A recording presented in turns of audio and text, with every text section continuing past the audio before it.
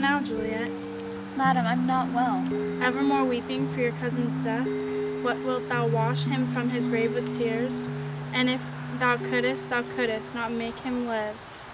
Therefore have done, some grief shows much of love, but much of grief shows still some want of wit. Yet let me weep for such a feeling loss.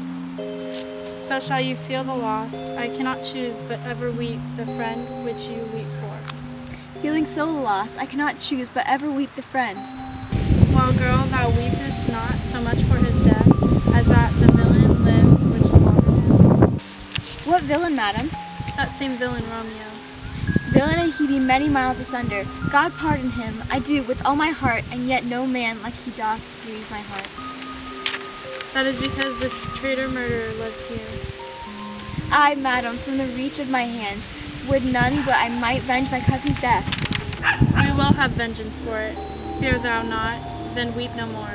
I'll send to one in Mantua, where that same banished renegade doth live, shall give him such an unaccustomed doom, that he shall soon keep Tybalt company, and then I hope thou wilt be satisfied. Indeed, I shall never be satisfied with Romeo until I behold him dead. Is my poor heart so for a kinsman vexed? Madam, if you could find out but a man to bear poison, I would temper it, that Romeo should, upon receipt thereof, soon sleep in quiet. Oh, how my heart abhors to hear him named, and cannot come to him, to wreak the love that I bore my cousin Tybalt upon his body that has slaughtered him. Find thou the means, and I will find such a man. But now I'll tell thee joyful tidings, girl.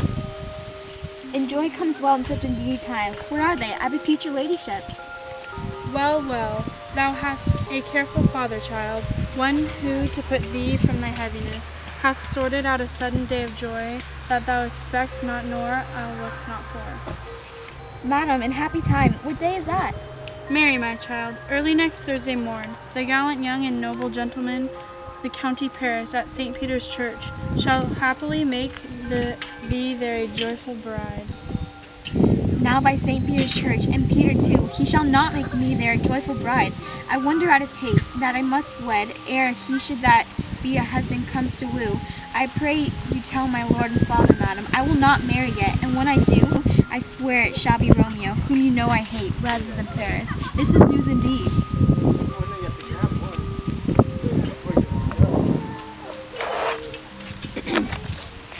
God in heaven bless her. I speak no treason, may not one speak.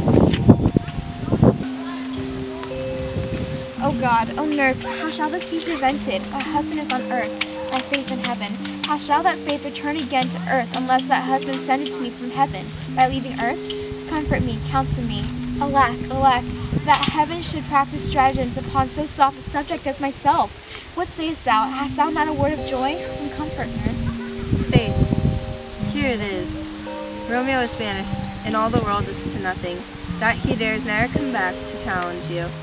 Or if he do, it needs must be by stealth. Then, since the case so stands as now a doubt, I think it best you married with the county. Oh, he's a lovely gentleman. Romeo's would squat to him.